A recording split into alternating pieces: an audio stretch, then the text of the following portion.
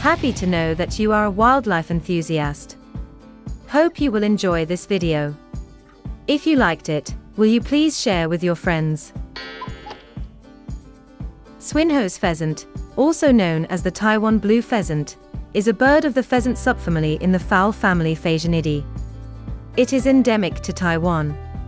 The male has a glossy blue-purple chest, belly, and rump, white nape, red wattles, white tail feathers, and a white crest. The female is brown marked with yellow, arrow-shaped spots and complex barring patterns, and has maroon outer rectrices. The juvenile male is dark blue with brown and yellow patterns on its wings. Swinhoe's pheasants can also be distinguished from the Mikado pheasant by having red legs. During display, the male's wattles become engorged and he performs a display consisting of a hop followed by running in a circle around females. A frontal display with the tail fanned is occasionally observed. He also does a wing-whirring display like other Lophura pheasants.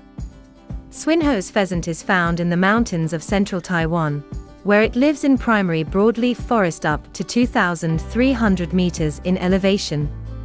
Swinhoe's pheasant eats seeds, fruits, and some insects and other animal matter. Predators include the crested goshawk, white-bellied sea eagle, Guernsey eagle, spot-bellied eagle owl, and the civet and badger. The female lays a clutch of 2 to 6 eggs, which are incubated for 25 to 28 days. The young can leave the nest at 2 to 3 days old. Swinhoe's pheasant is often assumed to be polygynous, as males are often seen with several females, though confirmation is lacking. I hope you enjoyed it.